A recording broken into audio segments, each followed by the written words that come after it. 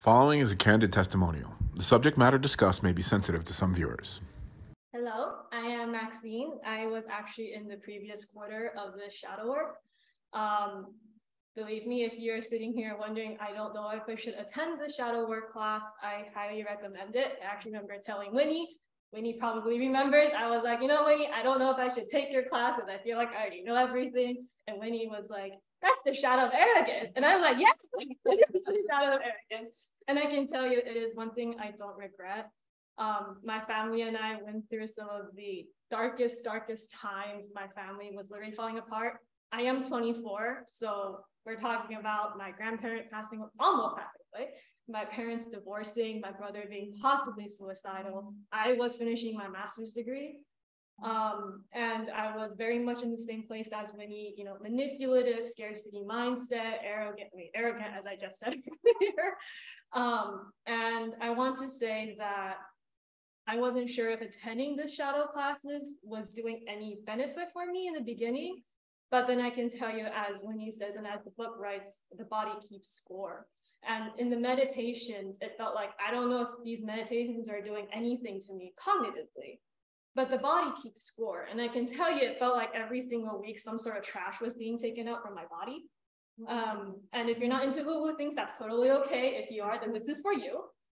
This is when, when I asked Jay, I was like, Jay, what's going on with me? I'm being super sensitive to everything in my family. I feel like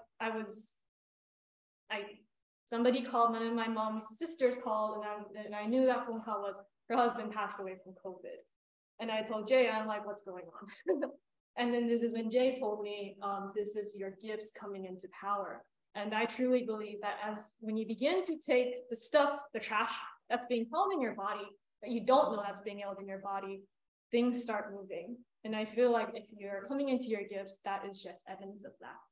Yeah. And the final thing I want to say, I was just in Taiwan, so my family is from Taiwan. I speak Chinese very fluently. You're not going to get somebody else like Winnie to be able to teach you these things on a knowledge and level of like Oriental and like orthodontal things together.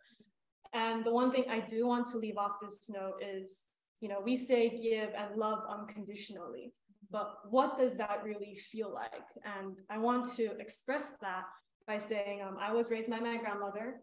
These five months I've been through was 4 generations of trauma, starting from my grandpa's mom. And my grandma was very manipulative, a really big control freak, and passed it down to me. And my grandmother is my father's mother, so my mom lived with her in-law. And she refused for us to hire a caretaker. And my mom had hepatitis B from exhaustion. She had stage 3 kidney failure from her exhaustion, and she's on her way to get cancer. And my grandmother came to tell us, it's your turn to take care of me now. You need to take me back to the US and take care of me. And I exploded. And I said, my mom's going to get cancer. And she said, well, that's not a big deal. And at the end of the day, my grandmother is very unhappy. She was saved through death's door twice. In Chinese, we call Hell's Gate.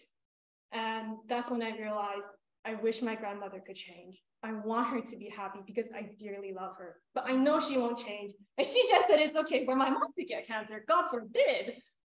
And then that's when I realized that I still love her. That just can't change. And that kind of love you feel deep down, despite saying your mom it's okay to get cancer, it's unexplainable.